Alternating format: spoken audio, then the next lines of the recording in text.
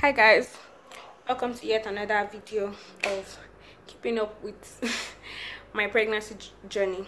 If this is your first time here, my name is Jadisala, and please like, subscribe and do all of that stuff. So today I'm going to be sharing 6 important products that you need as a pregnant person. Personally, I didn't even know about these things, some of these things, before I got pregnant, but then during the journey I was able to know about these things. So the first thing that you need is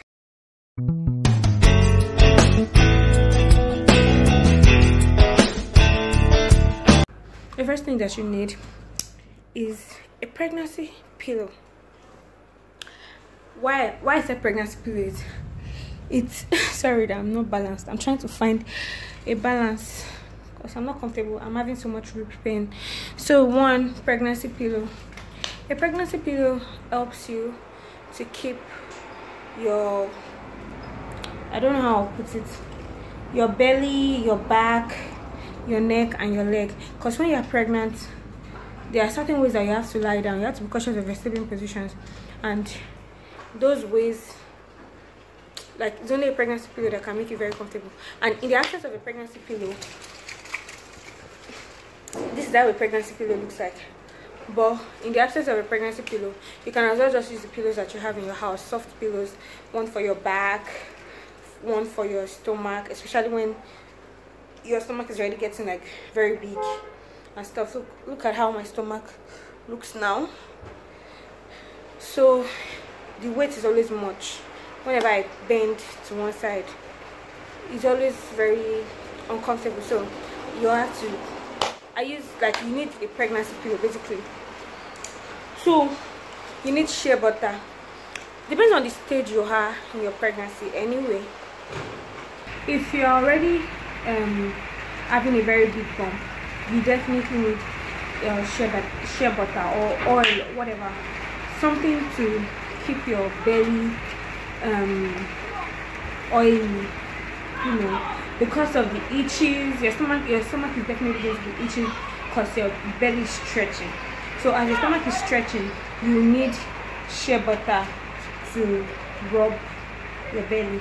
If you watch my my morning and night skincare routine, my morning and night routine, you'd see where I use the oil every day to rub my belly. So the third thing that you're going to be needing is, sorry, I wrote it down because I'll most likely forget. Okay, yeah, vegetables. I took a lot of vegetables, especially in my first trimester. I was asked to take so much vegetables and proteins and fruits, basically. I couldn't eat so many, like, there's some things that I could not eat, but vegetables went well. My mom would always make a roll or for legusi. You should blend what's this ewuro, bitter leaf, use it to make up something for me and stuff. So yeah, you need a lot of vegetables, especially for your baby to grow well. So yeah, I was very regular with vegetables, protein like beans, akara. I had so many protein cravings. I liked taking akara, moi moi. Now I was even constant. I was always taking moi moi and eko, like bean cake. No, moi moi is I don't know the English name. I don't know if it's bean cake. I don't know if it's akara that is bean cake or different. But moi moi and eko is made with corn, while moi moi is made with beans. So yeah, I was always taking my fruits. I took more of watermelon because it had a lot of water in it, and I heard it increases metabolism in your body. So fruits, protein, vegetables. So number 4 is you need to have a water bottle. Yes, very important. In my first trimester, I could not drink water. It was always bitter. But if you want to know about your first trimester and how it feels and all that stuff, kindly check my video on I talked about how my first trimester was and stuff, so you can just hit the link. I'll put it somewhere. So basically I couldn't drink water, and but when I entered my second trimester, I drank a lot because I was always having saliva in my mouth, and once I drink water, it doesn't make the saliva pile up. You know, I was trying to avoid spitting everywhere here and there, because it irritates me seeing pregnant people spitting here and there. Like, you don't necessarily have to do all this thing. That's what I believe, you know. So I always had water handy when I'm going to the hospital, when I'm going out with my friends. Like, I always had bottled water with me, you know. And then another thing you need is like a pregnancy band. I'm going to show you how that looks. I don't have that, and that is why like it feels like I'm suffering for it now.